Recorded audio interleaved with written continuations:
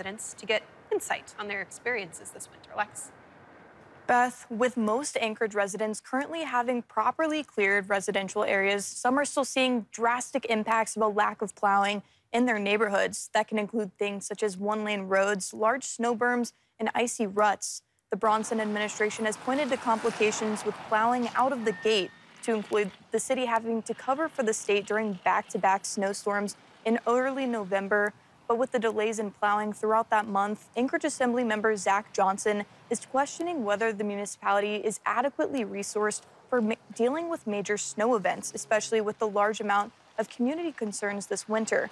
Johnson says there is a huge impact when people cannot safely or efficiently navigate through snow in the city. Susie Hawley, an Anchorage resident since 1968, who lives off of Muldoon Road, says she believes driving is more dangerous in her neighborhood versus many others. She also says there have been several complaints from her neighbors on the current width of their road, which currently barely allows two cars to squeeze by next to each other. This year, the roads do not seem to be flat. It's kind of like you're constantly going over humps and bumps, and it can kind of throw your tires cattywonk, and you just really have to make sure you're holding onto the steering wheel to make sure you're going to stay focused on the lane. I think generally getting a better understanding of what happened. A lot of people were concerned about how long it took for streets to get plowed, the quality of the street plowing, sidewalks, etc.